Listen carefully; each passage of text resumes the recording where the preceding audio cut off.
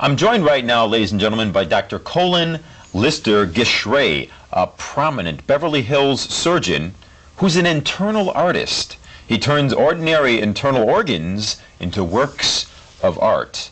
Dr. Geshray, welcome to the show. Thank you very much. Thank you. What is the purpose of your internal art? Well, you know, nature has been very provident with our exterior aspect, but hasn't done such a good job with the interior. And there are people who feel that they've been shortchanged in their insides. And they come to me after having received X-ray plates in the course of regular medical examinations, and they look at their lungs, they look at their intestines, and they think this could be improved. And they come to me because they know that I have a reputation for aesthetic qualities in the internal human structure. Forgive me for saying this, but I can't help but notice you look remarkably like that famous radio dramatist Norman Corwin. Is there any connection? No, no, we're not related, but we do. I've heard from. I've never met him. I'd like to meet him, but I've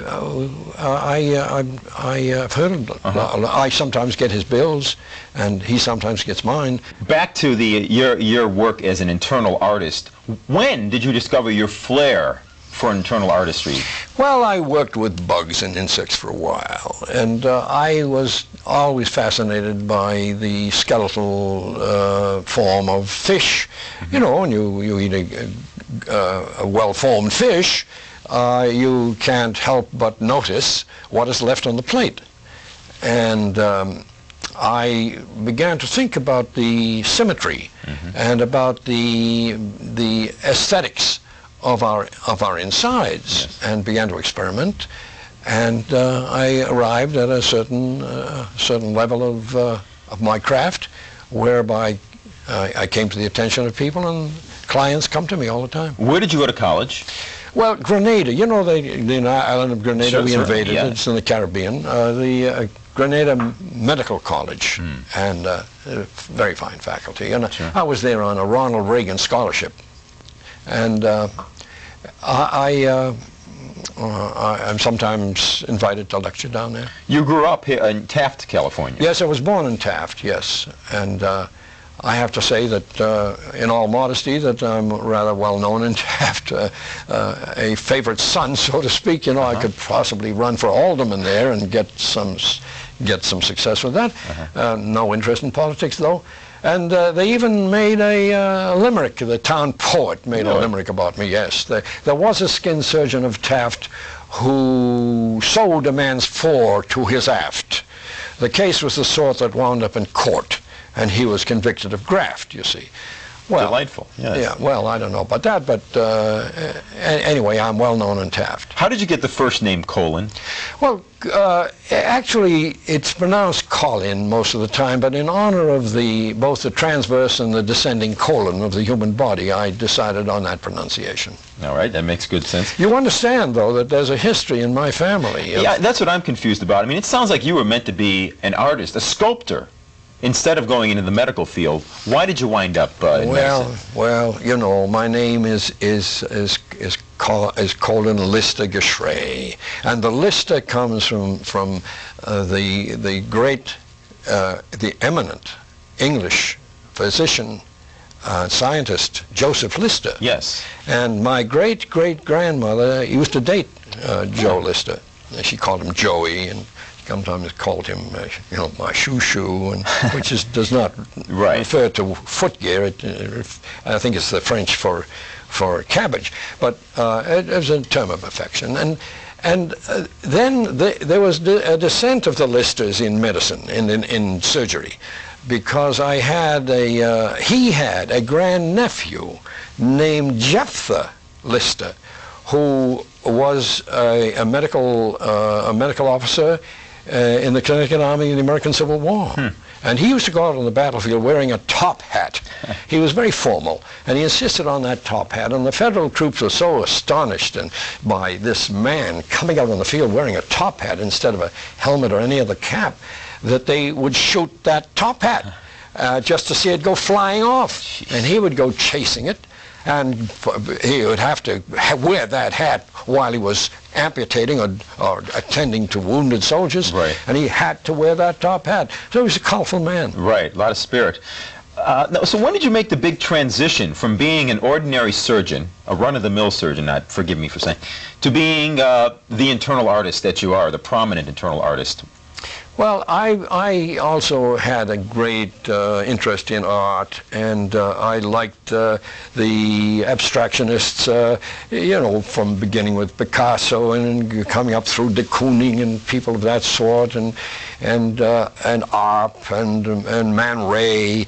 And Miro, and I decided that rather than, I'm glad you picked that up.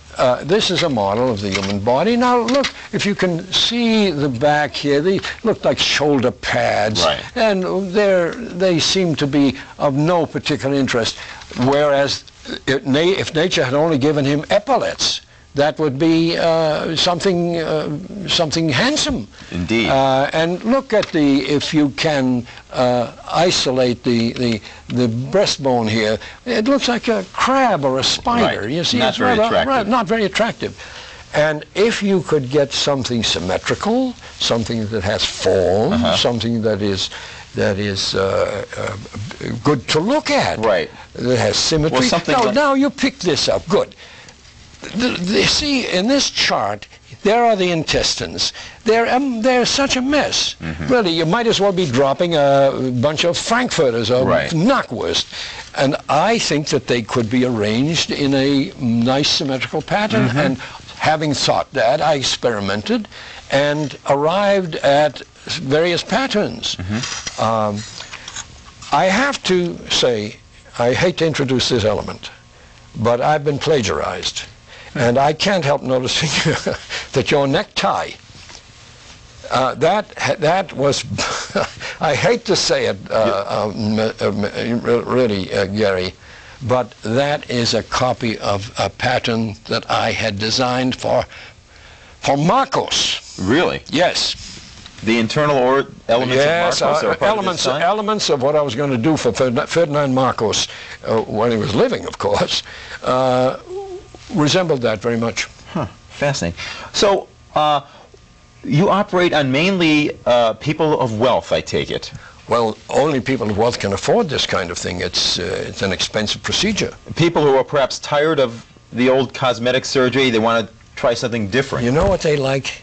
To have an X-ray. Once I've rearranged their organs and shifted the bones here and there, they like to have an X-ray. There are new techniques for color X-ray.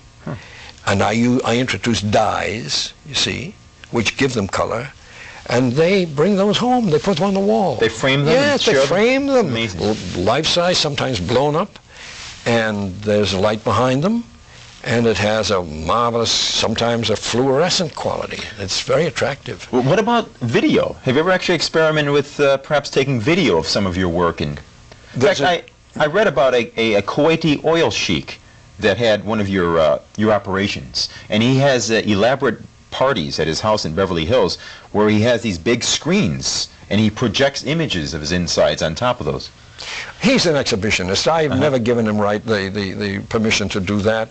My work is copyrighted, and I don't want to be sordid about it or venal, but I get a royalty when those things are shown. They're my creation. And you wouldn't expect to get somebody's movie and project it in your home cost-free. I mean, at least before the day of VCR. What about the renaming of organs? You know, I believe that most of the names are fine. There's the bulbospongiosus muscle, and there's the osteocavenosus muscle, and I'll leave them as they are. That's fine. But there are a series of organs that one is called the superior mesenteric artery, and there's the greater omentum, and the inferior lobe, and the inferior vena cava, and the common bile duct. And I think those are patronizing names. Yes. You know, when they call one thing superior and another thing inferior, and common. Right. It's not democratic. Not at all. And I think our insides belong to the people. They belong to all of us. So, you know, I am working with some lexicographers on names, renaming some of those organs and getting rid of the superior and the greater and the inferior and the common. Now, I read about this incredible example of art that you did once, where a smoker came to you, and it was his last days, and he asked you to rearrange his blackened lungs. And you did a remarkable thing where you turned them into something of an Art Deco piece, where you simulated a 1925 New York hotel room by actually taking some extraneous tissue and sewing them onto the inside of one of his lungs to create the effect of a hat and cane. That's the story you read in Newsweek. Yeah, that's true. But I sent the bill for that to the tobacco company for that whole operation, because they were responsible ultimately for blackening his lungs. How do you practice your art? The morgue? Oh, that was in the Grenada days when we worked on cadavers, and I practiced it on living people. You know, as far as some of the dyes that I use, those are subject to approval by the FDA. This is fascinating work you're doing with the internal organs of the body and such. Any other plans with the body for the future? Any other ideas? Well, plans to keep mine in running order, you know, for as long as I can.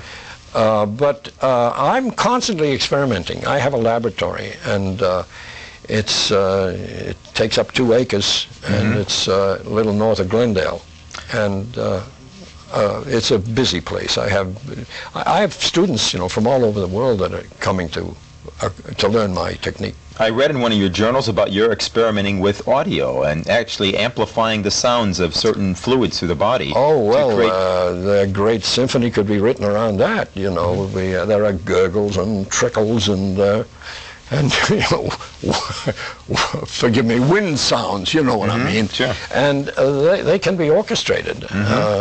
After all, we do have you know, recordings of whales and porpoises, right? And why not of the innards? And those are produced internally. And we produce our sounds internally. Good heavens, our own conversations being produced by an internal organ, by the larynx. Well, I'll look forward to the CD of that. And one other thing, that I understand the Mayo Clinic in Rochester, Minnesota, has commissioned you and artist David Hockney to do a 300-foot fresco of the human digestive system. That is true, and we get paid by the foot. And how would you, how would you rearrange my internal organs? Any ideas if I were to come to you? Well, I have to warn you in advance that it is not the simplest procedure. You know, in order to rearrange an organ, you have to get at the organ. So there would be an incision that would begin just below your chin here, and it would go straight down to your navel. And then there would be lateral incisions, and you'd be quite open, you know. There would be quite a display of the inner Gary O'Brien. And then, you know, it's done in stages. Then we sew you up after the first stage, and then we put zippers in, and so that the second and third and fourth stages can be handled without well, let me think about that whole process. I don't even know if I have the insurance. And I well, if you don't have insurance. Yeah. Well, Dr. Geshray, you are a visionary. There's no question about that. Thank you. Thank you for being with us. This has been absolutely fascinating, and sharing these bright ideas and groundbreaking. Well, thank you very much. Thank you. Bone-breaking, too, I must say. Yes. Yes. Dr. Colin Lister Geshray, ladies and gentlemen. Thank you. Good luck to you. Thank you very much.